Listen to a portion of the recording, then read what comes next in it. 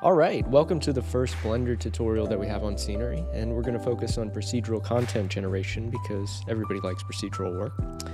Now, this scene right here, we're going to look at how we can create a palm based on the picture that you saw inside of the blog article, and what we're going to do is look at a couple things here that kind of fast track the tutorial.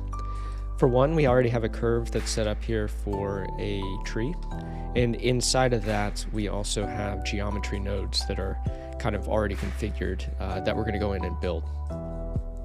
We also have a scene that we will enable after we finish the palm, and we have these palm fronds that are all individually named and labeled, and we also have a trunk material that, if I go to the shader, can kind of click here and see that we have a texture that is supplied inside of here that is the trunk that we will be using for our curve.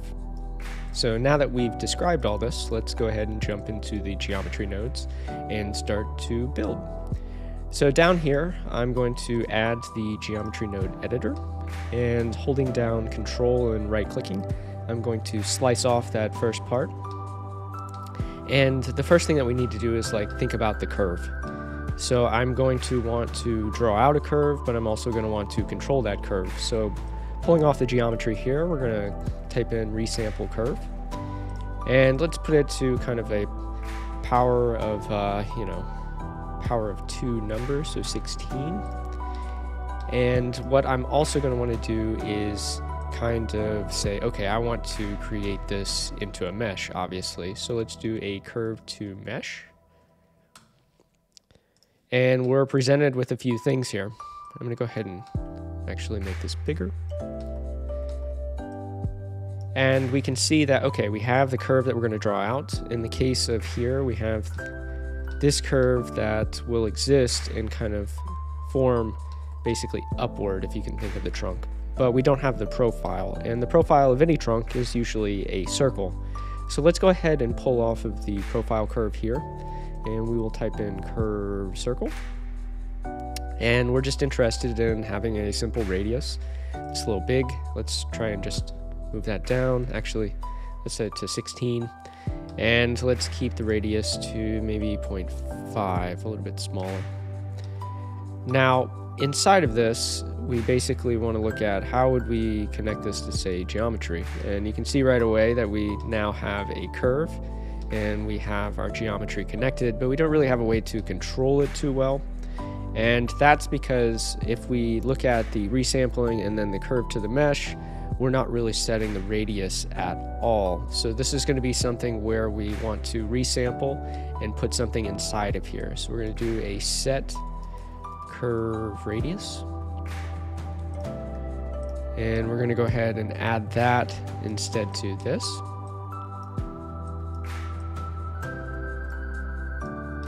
And inside of the radius here, we're actually going to do a color ramp, and we're going to start to be able to control this here. Now, strictly speaking, this is a linear ramp. What we want to do is have it a little bit more smooth, so we're going to set it to a B-spline.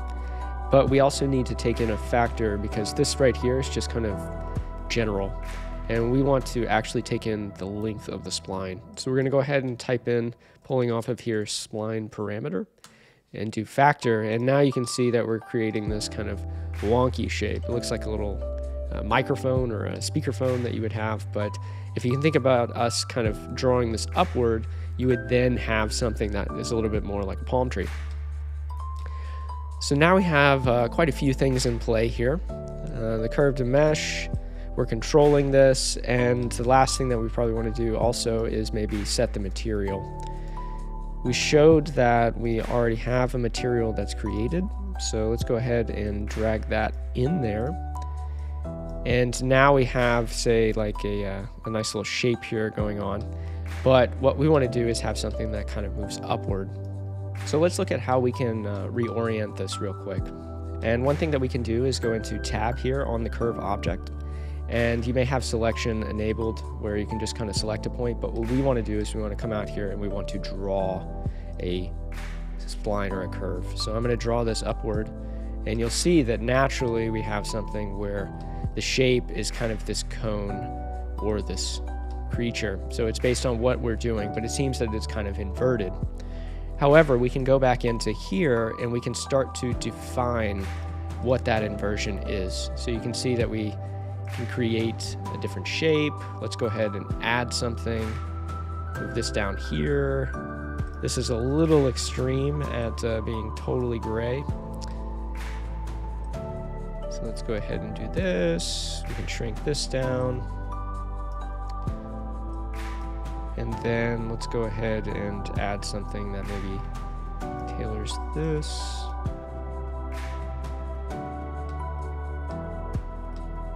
And then right here, we can kind of increase the radius or control it however we want.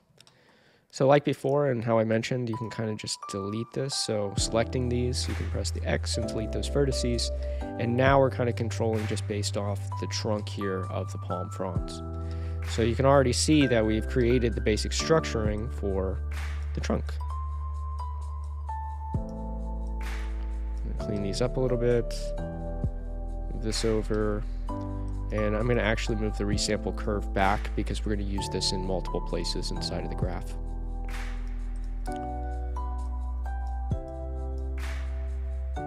All right, so now that we have this built, we can start to look at the next part, which is basically the top part in the meristem. And how we build that is we're going to add an icosphere. So to add the icosphere, let's move this up a little bit. We're going to obviously look at how we can resample these curve points. And most importantly, we want to target the points. So let's drag off of here and say we want to do instance on points, which is basically the first one that we have.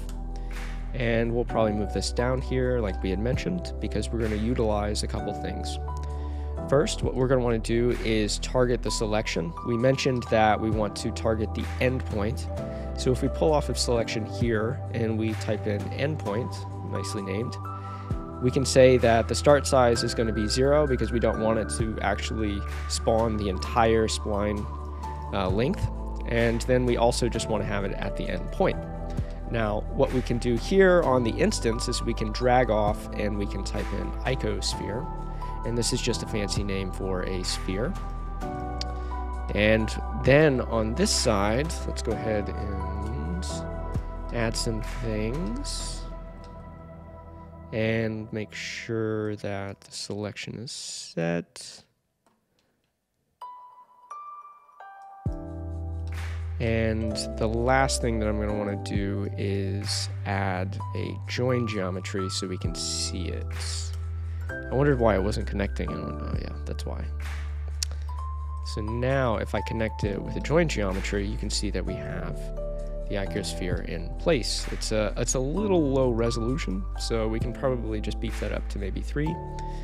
But now we also need to look at a couple things. One, we want to add the material that we had done before, which is the trunk, so it's kind of the same. And then we also want to, if you look right here, you can see that all the normals are really hard. We want to basically set the normals to be smooth. So shade, smooth geometry. And if we connect this, you'll see that we now have like this little ball figure, and that's the meristem that we're going to connect the palm fronds to. So that's kind of like the midsection and how we set that up.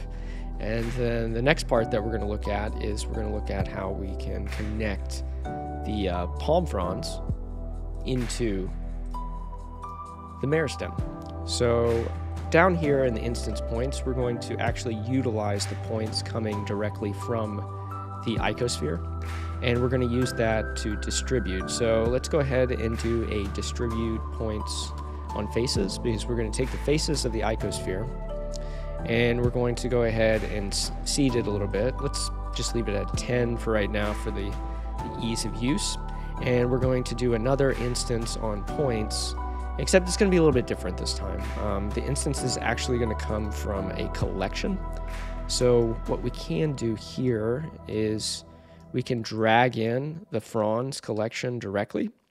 And we can say that we want to separate and reset all of our children, and the fronds themselves can go into the instance. Now, like before, we have to make sure that we connect up the geometry to see it.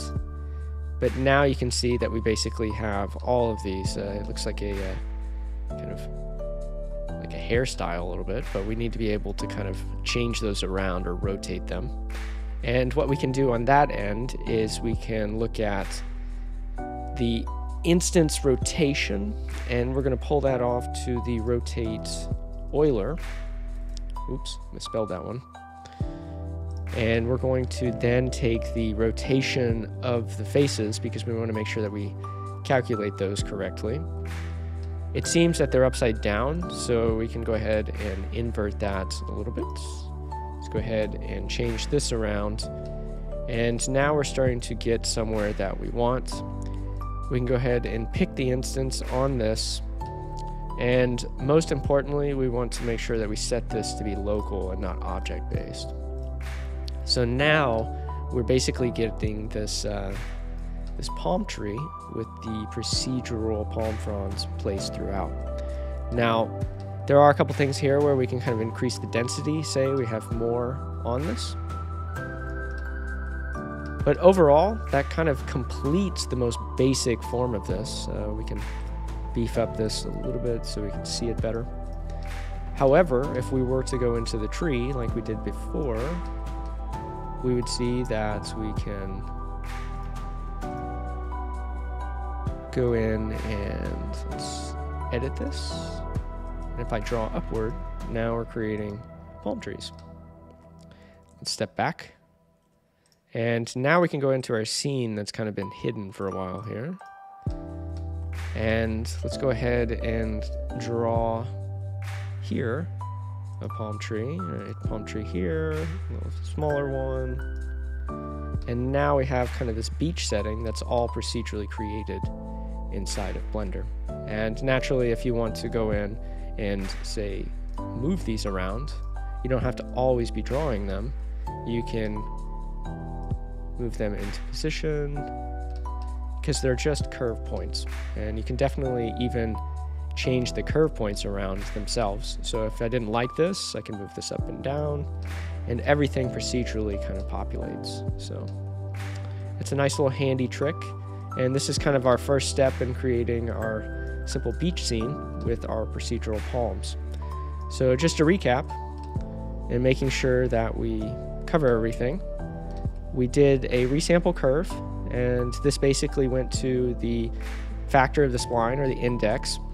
We took a color ramp to define the width, so it was kind of skinny in the middle. We set the curve radius through this, and we took the profile of the curved circle, we set the material, then we came in, threw the icosphere on it, onto the endpoint of the curve. We distributed on those faces of the mesh the palm fronds. We made sure that we rotated them downward locally, and then we took those points and we joined all the geometry to be back to what it was originally. So that kind of wraps up the Blender tutorial on procedural palm fronds, and we can look at how we can possibly create a procedural island next, or populate rocks and grass on the bottom of this. But it's a good start, and I hope you enjoyed the tutorial, and look for more tutorials on the Scenery channel.